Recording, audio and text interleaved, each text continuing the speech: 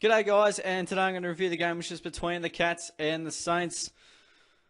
Frustrating game to watch, I must say, but as we can see, the Cats got home by 21 points. They haven't played at Marvel for quite some time, and it clearly showed, but Geelong able to get their 6th win of the season. Not very convincing though.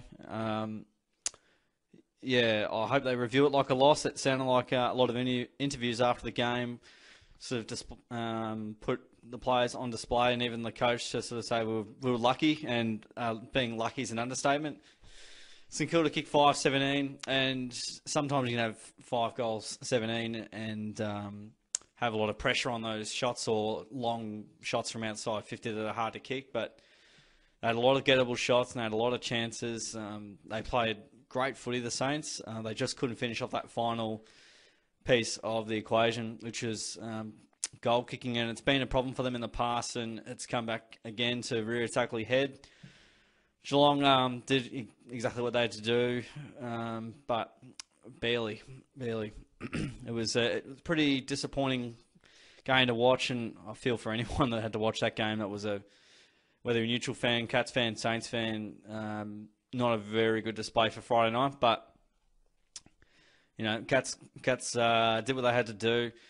I saw the Saints I think they missed about 5 or 6 set shots in the first term. They had so many chances, and when Geelong were up by a goal at quarter time, it was borderline unbelievable. With how many Saints had 7 shots, Geelong had 3, but we're up by 6 points. So talk about not taking your chances. And had the Saints put a bit more scoreboard pressure on, would have been a much different story.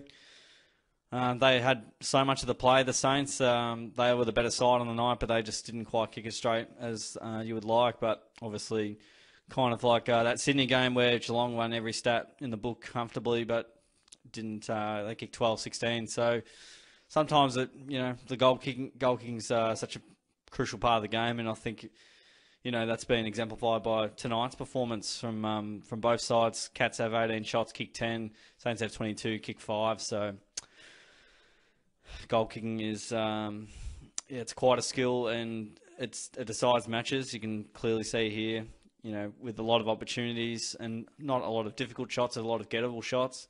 They just didn't quite get the job done there. But I can't think of many positives for the Cats, but I can talk about the Saints a lot and what we didn't do well. I suppose that's why I do my reviews. But the Saints were able to outrun us, outwork us in the contest in the middle. They were really tough and really strong.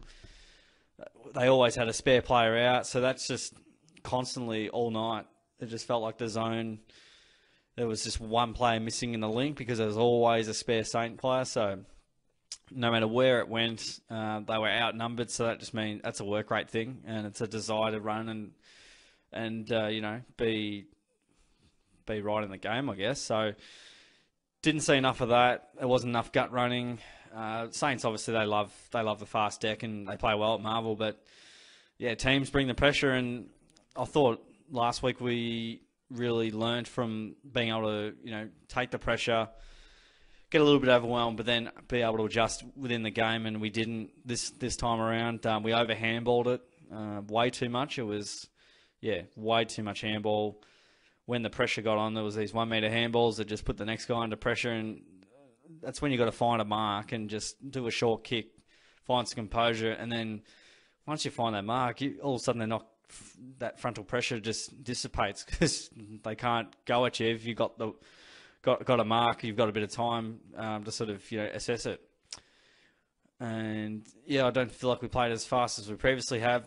And I must say, the Saints would have done really well to mitigate our ball use and how quickly we could have used it with their ability to man us up. But that comes down to Geelong work. They've got to work hard as well, and run some angles and outrun the man that they're on. But the Saints' desire to run and work was significant and found throughout the night. But some concerns for the Cats. I mean, what they did do well is when the chips were down and the game was to be won in the last quarter, they put the foot down, and they won it out of the middle. They won it out of the contest, and they got it forward and had some some good clean looks and were really tough when it really counted. But yeah, I'm a bit scared to go. Well, if it didn't go our way on the scoreboard, completely out of Geelong's hands whether the Saints kick those goals or not.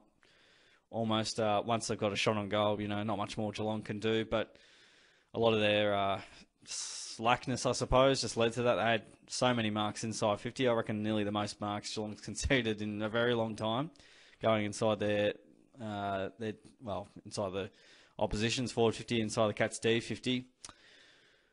But there was some good, individual performances, which I suppose I'll discuss when I talk about the players. But as a team, overall, completely different side to what rocked up against the Tigers, and backs to the wall. I went in tonight feeling pretty confident, knowing big win over West Coast, and we got the job done on a few games, and obviously a massive win over the Premiership Fancy. I thought, okay, well, got to go on with it. Didn't really. Saints again not kicking straight enabled us, but yeah, full credit to the Saints. Max King, obviously missed a few. Remember he had some chances, and Battle had a chance in the goal square late, and just didn't bounce their way. And Butler, I think, had a funky one as well towards the end there. So the Saints definitely had their chances. They'll be ruining this one, but it looks like the Cats may have taken it as a loss, and I hope they see it that way, because they were not very competitive tonight. They did, they got the game on their terms very late in the game, but the Saints had it on a string for most of it and were toying with the Cats, really. Their ball movement, from D50 to forward 50 at times was without any pressure at all. So that's something the Cats need to look into. Looking at the stats, had more of the footy. We always have more of the ball. We don't always use it super well. Lots of handball. I don't know what they're... Well, a lot of handballs under pressure. It's probably why they're low inside 50 count. Neither side touching the 50, which was interesting. Disposal efficiency, I don't feel like that was completely accurate. Neither could really make amends inside 50, and the Saints definitely wouldn't have been... They would have been efficient in terms of probably getting a score, not probably getting goals, though. Free kick count was incredibly low, and Brett Ratton had an interesting comment about tackles. They laid 85 or whatever it was. We'll see it in a moment, and got 2 or 3 holding the ball. So, yeah, Cats out of the middle, this head out stat. They need to bring Stanley back in. He had one off game. I don't think he could drop a bloke who's supposed to be one of your best players, or at least stable ruckman. You have to bring him back in, and then trying to Blitzarves more back if needed. And you can always swing Blitzarves in the ruck if you have to, if things are going terrible. Only as a last resort, I would have thought. Clearances are sort of semi-level, although it felt like a lot worse. It just felt like we couldn't get the ball out. We probably got a lot of clearances, but not a lot of clean clearances versus the Saints got it. They were out straight away. Plus 22 in contested possessions. That's normally a good sign, being positive in that count. Yeah, we turned over a lot. We did turn over a lot. I don't know how we had 100 marks. It didn't feel like we had much control of the ball at all. 14 marks inside 59. That was telling. Cats kicked 10-8. Yeah, the Saints obviously should out tackle, but yeah, their tackling pressure was ferocious. They were really good and very stiff not to take home the win. That's about it. Cats locking in a bit of an interchange. Saints just keeping a few left there in the tank. All right, votes. I've got a rough idea. I haven't fully thought it through though, so I'm going to have to just take a quick breezer of what's going on here and then make an informed decision. All right. I think I've got my 3. Okay. 3 votes. Cam Guthrie is often leading the disposals. Got a goal, 36 touches, 7 tackles, 6 marks. He found the footy and he was in the engine room. And if it wasn't for Guthrie, would be in a fair bit of strife. And that's why, obviously, he got the 3 votes. His gut running was really good and he's a tough player. So he got the 3 for mine. 2 votes, I went with Stewart. He got 23 touches, 4 marks, 3 tackles, I think. Yep. Yeah, he's really tough. Takes the game on. yeah, and he's really good to watch. So yeah, he often finds his way into the vote, so he should be right up there in their best and fairest, and could be potentially be leading it. I think Guthrie will be pretty hard to beat though, the way he's been going about it. One vote, I'm going with a bloke a bit down the list, but where is he? Trying to find him. Brad Close. Kick 2, also got 12 and 4 tackles. So, oh yeah, I really like his work rate. I've gone a little bit out of my way here, but yeah, I felt early on he was really in the game, and he applies really good pressure, and his presence in the forward line's good, and yeah, he's I like the way he's gone about it. I didn't feel like Duncan got 30, but he did. I didn't feel like Smith had 27, but he racked up a bit of the ball until he got 31. I didn't think he was all that great, but he obviously took a few kick-ins, nice torpedo, which led to a goal. Henderson was solid. I nearly could have given him a vote. 17 touches, 10 marks. I felt like King sort of got a hold of him, not on the scoreboard, but definitely with shots. But yeah, 10 marks is excellent. And so did King. King took 10 marks. He had a great game, just couldn't kick goals. He wouldn't mark it as a great game with 1 goal, 5. Menegola kicked a goal, 21. He worked his way into the game in the second half. Rowan's game was solid. He nearly got a vote for mine. Kicked a couple of goals. Some good pressure acts in there as always. Parfit wasn't too bad with 19. I don't know why he was playing at full forward in the first quarter. And he's not a good kick inside 50. He's not a good kick at goal, so I don't know why he'd bother putting him forward. Just keep him in the midfield or on the bench. Hawkins was quiet. Didn't get a lot of quality delivery. Kicked a couple though, which was good. Radically, he took some good grabs. Played okay. Atkins got a bit of the ball. Didn't really hurt the opposition or do a lot. Seems to get caught a fair bit. Mentioned Close. Selwood was quiet, very quiet. Didn't feel like he really got into the game much. Blitzars was quiet. Wasn't too bad in the ruck at times. Buse, got 12, but yeah, I don't think was really noticed. Narkle got 12 and a goal, but I felt like early on in the game he was really promising, and likewise with Henry, I felt like early in the game when we were struggling, he was he was really helpful. Guthrie got 14. I don't know why he's in the team, but he just continues to get a game. Cameron's a little bit quieter.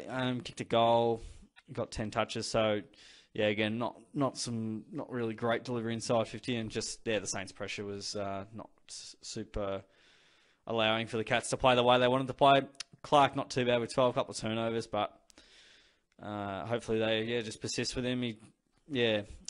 He's got great potential. He just needs a few good games, a bit of confidence, and I think he'd be fine.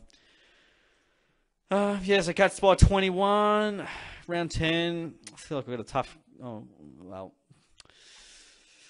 Might have spoken a bit early there. Now I'm hoping I haven't, just jinxed us or mozzed us. But Geelong got Gold Coast at GMHBA. I think it was about a 7-8 goal game last time. I think Ablett kicked a nice one from 50 to finish it off.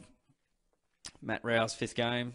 It was, I think Ablett, it was like Selwood's 300th and Ablett's 350th or whatever. And everyone was like, yeah, it's Matt Rowe's 5th game. So that was what the celebration was all about, not Gaz and Joel. But, yeah, I expect us to win and win well. Gold Coast will definitely challenge us at times. But, yeah, if we play like we did tonight, I think Gold Coast win. But, yeah, pretty hard to tip against the Cats at home. And you wouldn't... Yeah, the likelihood of Gold Coast defeating Geelong there, probably not super high. Anyone beating Geelong HBA isn't really super high. You have to kind of be a really good side to challenge and kind of go from there. But, yeah, I expect us to be a bit more in sync and, back down the highway at our home deck. We're a bit more comfortable there and tend to play much better footy there. So that's what I think. But that's the game, guys. Cats by 21 points. Awesome game. Saints just couldn't quite finish it off. Cats obviously flexed the muscle late and did, the absolute bare minimum to get over the line. So, oh well. 4 points. Play your best footy towards the end of the year and go from there. Thanks for sticking around, guys. I'll catch you on the next video. And don't forget to like the video if you enjoyed the review. Like and subscribe away, not like away. That's double like. Tap the bell as well to hear for when I get videos uploaded, so you guys are in sync with what's going on. Thanks again, guys, for sticking around. I'll see you on the next video.